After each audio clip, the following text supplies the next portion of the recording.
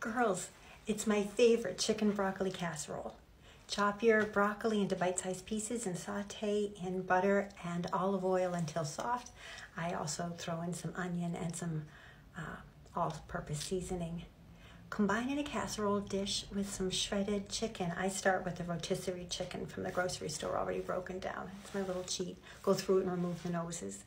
In the very same pan that you use to saute the chicken, you don't even have to clean it out. Just throw in a little more olive oil, some chopped garlic, and a cup of heavy cream. When it just begins to bubble, dump in a cup of shredded cheese. I use half mozzarella and half Parmesan. Lovely. Combine that in your casserole dish with the vegetables and chicken, add a little more cheese on top. Bake for about 25 minutes till heated through and finish under the broiler.